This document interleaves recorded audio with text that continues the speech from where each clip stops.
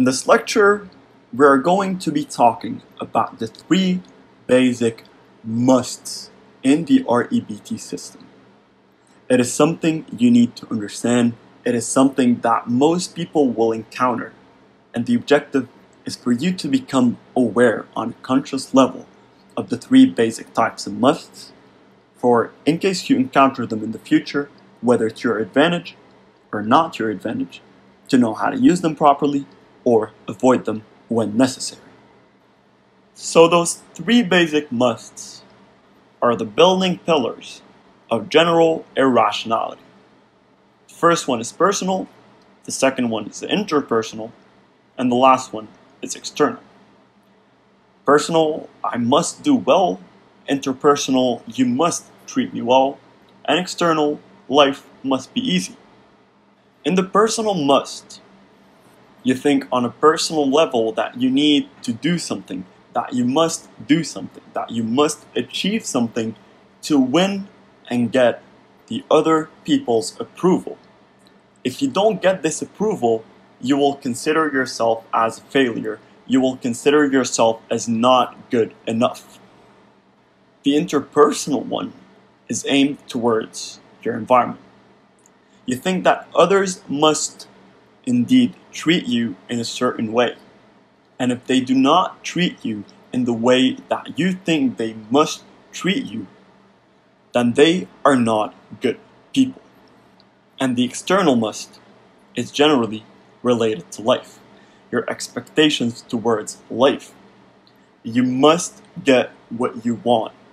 You must get what you want when you want it, wherever you are, whatever the circumstances are. And if this doesn't happen, you fall into the void of negative thinking. So whether it's a personal must and you don't get approval, you will consider yourself as no good. You will fall into negative thinking. Interpersonally, when people don't treat you well, you think that they are not good people, and again you fall into negativity. When it's external and you don't get what you must get out of life, you also think that it is not fair and you become miserable, falling again into negative thinking. And all of those are usually based on irrational analysis of the situations. You do not need people's approval when it comes to personal musts.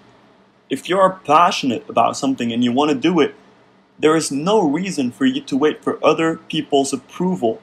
It is your life, you control it, and rationally, you do not need external approval. And that does not mean that if you don't get the approval, you are not good enough. If you think about most people who succeeded in life, they started working towards things that everybody else thought is not going to work. They didn't get anybody's approval, not their friends, not the society, not even their parents or siblings. The only approval they need and the only approval you need is approval from yourself. And this is the only way that you'll be good. Interpersonally, when people don't treat you the way they must treat you, whether it's with kindness or whatever way you think you must be treated, that does not make them bad people. That does not mean that they are not good. That does not mean you need to think about this in a negative way. Maybe they are going through some tough times. Maybe they have social anxiety and they don't feel comfortable. At least not yet. Each and every person is different, and each and every person will treat you differently. So you cannot have a criteria by which each and every person must treat you, otherwise they will become bad people. And lastly, when it comes to the external must, thinking irrationally and unrealistically can often lead us to becoming miserable. Because when you expect something out of life, and it is a must, and you don't get it, you will not feel happy or joyful, and you'll feel miserable. If you think irrationally, if you've been smoking for years and you've never done any sports and you've been lazy and you never did any kind of running, and then you decide that you want to run a 50-kilometer marathon and finish it, well, guess what? If you stop at 10 kilometers and you feel out of breath and you can't do it anymore, Life can't give you what you want. This must get what you want when you want it is not going to happen because you did not think in a rational, realistic, and objective way. By avoiding those three musts, you can start shifting from irrational negative thinking towards positive, realistic, and rational thinking. There are, of course, some basic solutions that you can follow. First, self-acceptance. You need to accept that you have problems, you have flaws, you're not perfect. You have some good things and you have some bad things. But this should not affect your self-worth because nobody's perfect and each and every person has flaws. Therefore, just like they don't need any approval, you don't need it either. You are worthy just like they are. Second, other acceptance.